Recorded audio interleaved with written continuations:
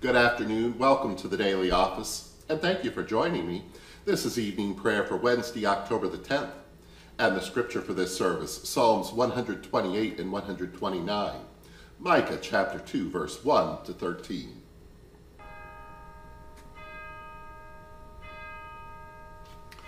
O God, come to my assistance, make haste to help me. Glory to you, source of all being, eternal word and Holy Spirit, as in the beginning, so now and forever. Amen. Alleluia. O blessed are you who fear the Most High and walk in God's ways. Alleluia. Psalms 128 and 129. O blessed are you who fear the Most High and walk in God's ways. By the labor of your hands you shall eat, and you will be happy and prosper. Your wife like a fruitful vine in the heart of your house, your children like shoots of the olive around your table. Indeed, thus shall be blessed those who fear God. And may God bless you from Zion all the days of your life. May you see your children's children in a happy Jerusalem. On Israel peace. They have pressed me hard from my youth. This is Israel's song. They have pressed me hard from my youth, but they could never destroy me. They plowed my back like plowmen, drawing long furrows. But you have destroyed the yoke of the wicked. Let them be shamed and routed, those who hate Zion. Let them be like grass on the roof that withers before it flowers, with which no reapers fill their arms, no binders make their sheaves. And those passing by will not say, on you God's blessing. We bless you in the name of God. Glory to you, source of all being, eternal word and Holy Spirit, as in the beginning, so now and forever. Amen. Alleluia. Alleluia. O blessed are you who fear the Most High and walk in God's ways. Alleluia.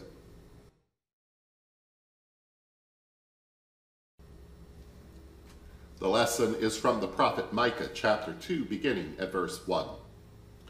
Alas for those who devise wickedness and evil deeds on their beds. When the morning dawns, they perform it because it is in their power.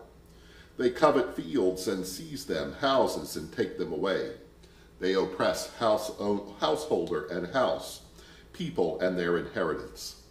And now therefore, says Yahweh, now I am devising against this family an evil from which you cannot remove your necks, and you shall not walk haughtily, for it will be an evil time.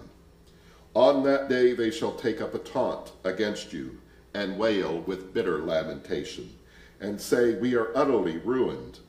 Yahweh alters the inheritance of my people, how he removes it from me.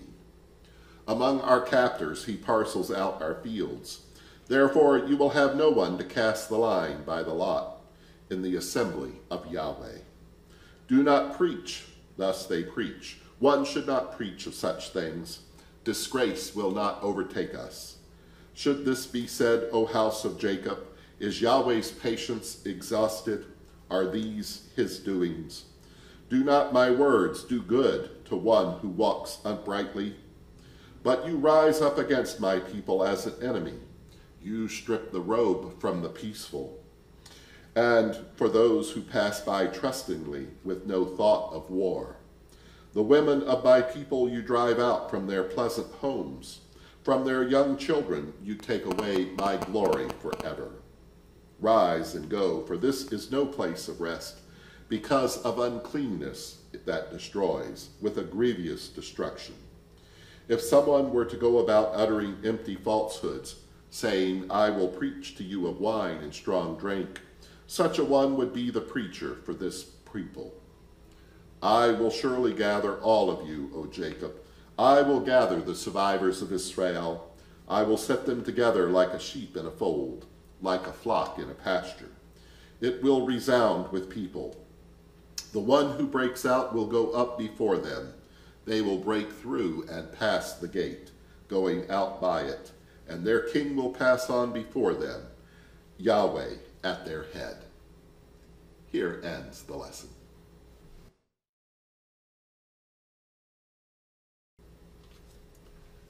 Now let us offer our prayers and petitions, that this evening may be wholly good and peaceful, that your holy angels may lead us in paths of peace and goodwill, that we may be pardoned and forgiven for our sins and offenses, that there may be peace in Jerusalem, unity in your church, and peace in the whole world, that we may depart this life in your faith and fear, and not be condemned before the great judgment seat of Christ, that we may be bound together by your Holy Spirit in the communion of Francis and Clare and all your saints, entrusting one another and all of our lives to Christ, and for all of your intentions.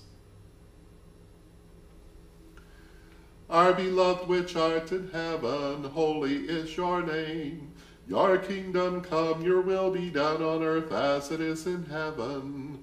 Give us this day our daily bread. Forgive us as we forgive others. Lead us not into temptation, but deliver us from evil. For the kingdom, the power, and the glory are yours, now and forever. Let us pray. O God, we praise you in the gift of Jesus given to us for our salvation. Forgive us our sins and failings, and grant us the grace to change our lives and to let the life of Jesus bear fruit in us. In Jesus' name we pray. Amen.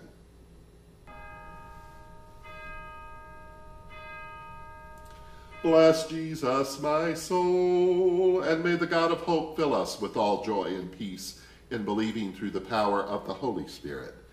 Amen. Alleluia.